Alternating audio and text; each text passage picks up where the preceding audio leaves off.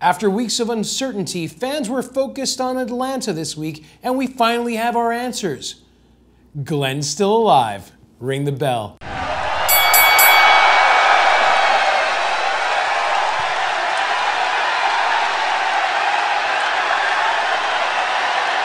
Welcome to the show, guys. I'm JR Perez. Let's talk about Survivor Series. Now, the biggest news to come out of Survivor Series is the internet group Anonymous discovered an ISIS plot to attack the event.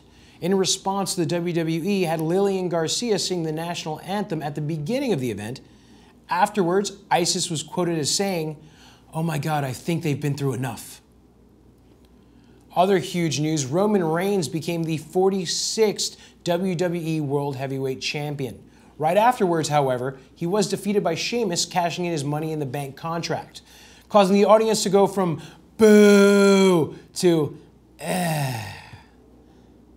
Now, the 2015 Survivor Series did mark the 25th anniversary of The Undertaker. It was a big deal. Him and his brother Kane, the Brothers Destruction, easily defeated the Wyatt family. The Wyatt family's lost so much this year, they might as well repackage them as the Husky Harris family. Now, people are big on The Undertaker because over 25 years, he's really changed his character. But people are forgetting Kane's been there for almost 20 years and has done the same thing. I mean, he was Kane, Corporate Kane, Other Mass Kane, Concessions Kane, Candy Kane, Welder Kane, Libertarian Kane, Malibu Kane, and of course, Michael Kane. Speaking of dead people, Paige recently caused some controversy bringing up the name of Ric Flair's dead son, Reed Flair, in a promo on Monday Night Raw. Thankfully, Ric Flair's other son, Charlotte, was there to set her straight. We'll be right back. Ring the Bell is sponsored by Mr. Thoroughgood's Cheesecakes. They're not good, they're thorough good. Welcome back. Lucha Underground's Johnny Mundo, aka John Morrison, is known as a huge parkour enthusiast. He has no problem getting up on a huge building, but he does have a problem getting up. Recently, his on-again, off-again girlfriend Melina posted a picture on Twitter of his Cialis prescription. You know who doesn't have that problem? Batista.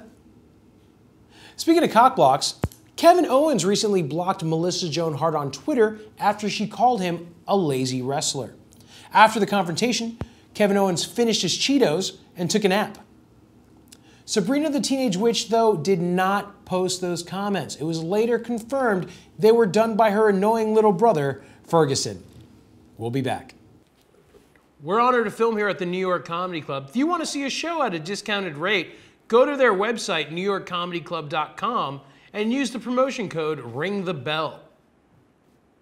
And lastly, TNA has announced that their show, Impact, will be moving to the Pop television network.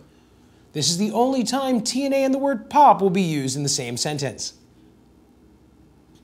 Add us on Instagram, follow us on Twitter, at our brand new Facebook page, and don't forget to subscribe to Geek Aid's YouTube channel for us and lots more on the channel. Support independent local wrestling, guys. We'll see you next time.